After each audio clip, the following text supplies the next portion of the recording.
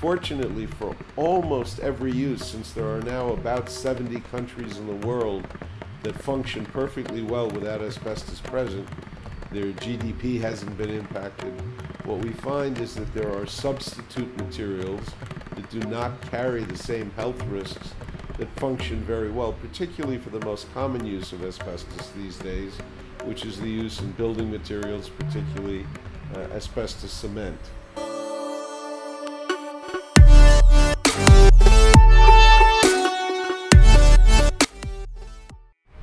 As for myself, I'm a physician trained both in internal medicine and occupational medicine, but primarily I have studied and published over 100 peer-reviewed papers on the subject of asbestos. I've studied it from the effects on cells and animals all the way to individual patients and populations of individuals. Learning about asbestos has taught me that we have much preventable disease in the world, and my hope for the future is that we manage exposure to hazardous materials like asbestos in a way that no longer makes people ill and leads to unnecessary deaths.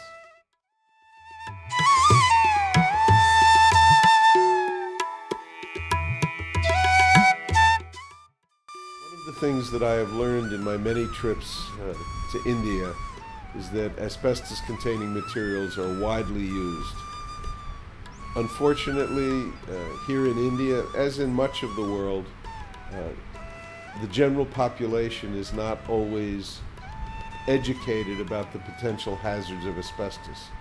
This is a material that need not be used. There are many safer substitute materials, and if the general public was better informed about asbestos and the potential hazards, pressures would come in society to reduce the use of this material and lead to a safer, healthier society, which is something we all would like.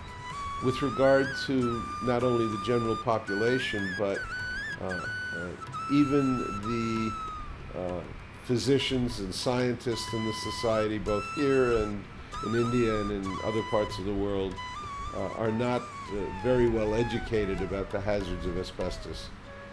In a small group of individuals in any country, there's knowledge and concern, but even among the well-educated and those who are concerned about issues in society, asbestos is not one that is often appropriately appreciated.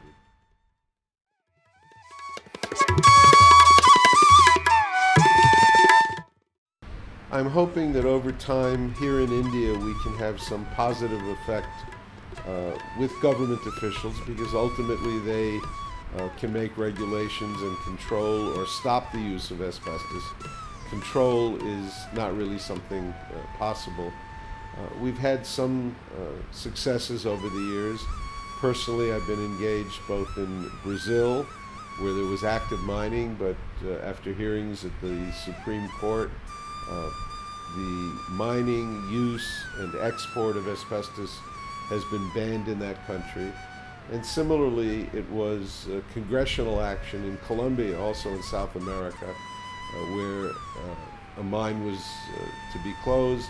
No longer was asbestos to be used in a society where much asbestos is present. So in some parts of the world, not yet here in India, and unfortunately not yet in the United States where I live, we have a product that causes disease and death that is still legal and potentially widely used, but we continue to work in the spirit of public health to protect the health and well-being of people in this society.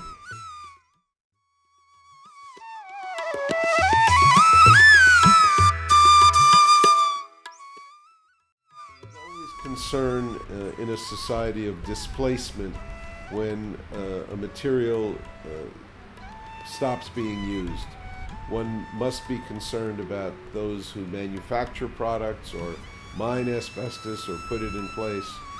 fortunately for almost every use, since there are now about 70 countries in the world that function perfectly well without asbestos present, their GDP hasn't been impacted.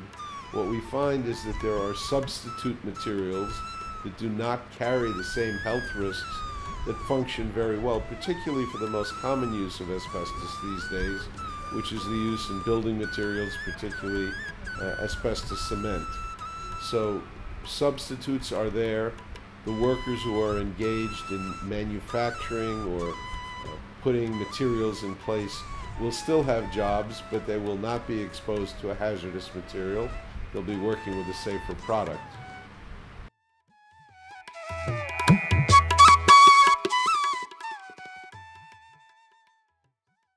Ultimately, my hope for India, for other countries, and for my own in America is that we join many other civilized countries in the world to stop using this dangerous, deadly material, take care of workers that may be displaced, which is not really a big problem, and end up with a world that is ultimately healthier, safer, and that reduces one of the worries that we actually have some control over. Thank you.